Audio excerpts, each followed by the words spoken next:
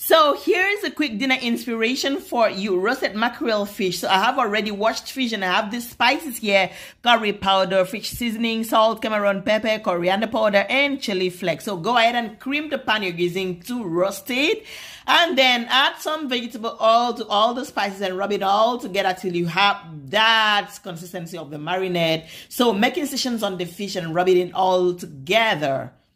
Make it so thorough, right? Rub it on all the fish and rub it on all the plantain you're using.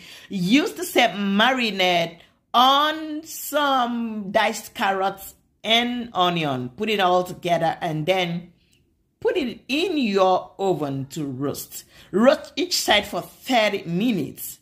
Make sure it is completely done and then bring it out. Serve with some sauces and vegetables and it is ready.